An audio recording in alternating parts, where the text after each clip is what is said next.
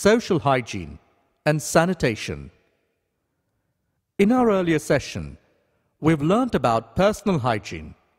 Now, let us learn about social hygiene and sanitation.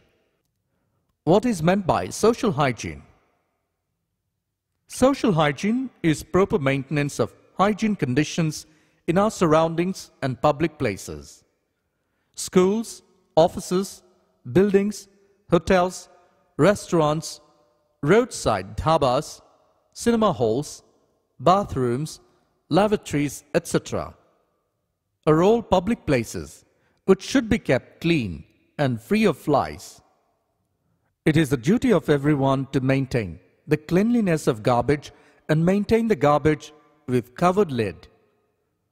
All public drains should be covered and frequently sprinkled of bleaching powder and lime.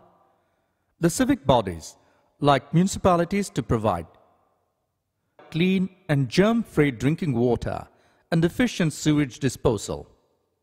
We should take care about taking of outside food.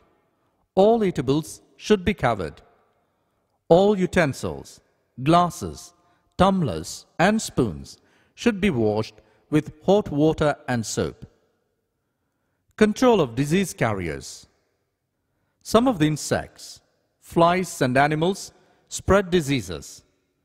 Proper care and steps should be taken to eradicate or to control them.